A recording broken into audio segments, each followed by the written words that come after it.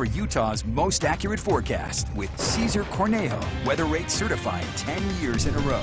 5 feet.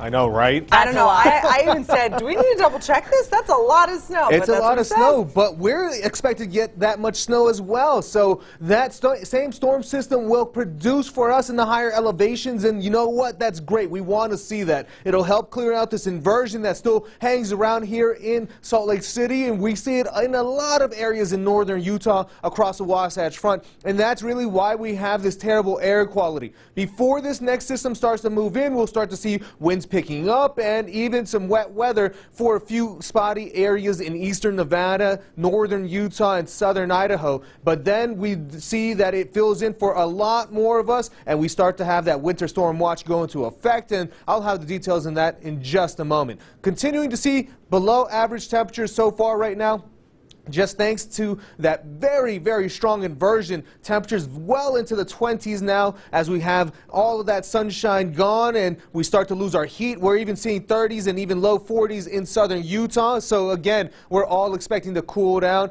And as we continue with this clear condition, stable air, that's thanks to this high pressure system, we're expecting to see this inversion last for us. But that's not going to last for long, luckily. We do expect another day of poor air quality tomorrow for northern Utah.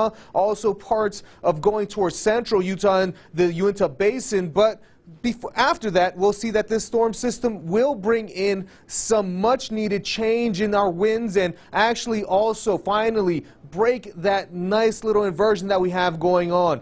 So right now we do have this winter storm watch that'll start at Thursday morning, continue until Friday. So we are expecting to see quite a good amount of snow for the higher elevations. And as we continue today, it'll be calm. Tomorrow, that's where we start to see a little bit of that activity making its way in. And then going into Thursday, that's where it really starts to fill in for us, seeing some rain for most of the valley locations, snow up in the higher elevations as well. So as we look at our regional forecast, we are expecting to see that we have a few areas that will be a little bit colder again for the next few days. Also expecting to see some wet conditions. So if you're looking to travel, you're definitely going to want to do that earlier in the week than later.